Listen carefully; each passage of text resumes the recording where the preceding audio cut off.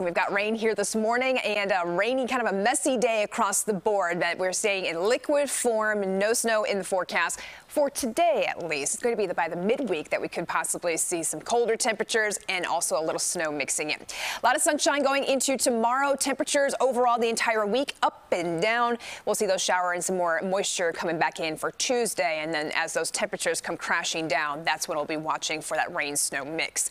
Live look outside on the Dan Ryan here this morning. We've got some cars out there moving along, but it is dreary, it is wet, it is chilly. Temperatures in the 40s, your wind chills in the upper 30s, low 40s. It is 42 right now, O'Hare, Midway 43, 43 also out toward Joliet and Waukegan, 41, 40 for Aurora.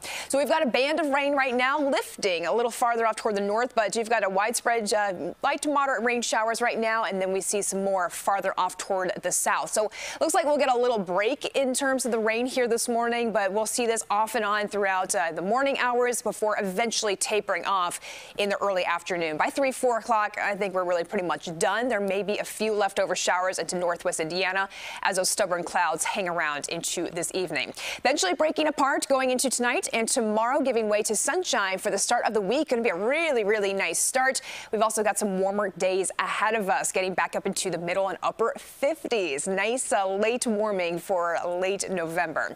7-day forecast, steady temperatures today will be in the 40s, windy conditions, wind chill values in the 30s as the rain wraps up in the second half of the day. Dry on Monday and into Tuesday. Most of the day on Tuesday will be really nice, 57 degrees.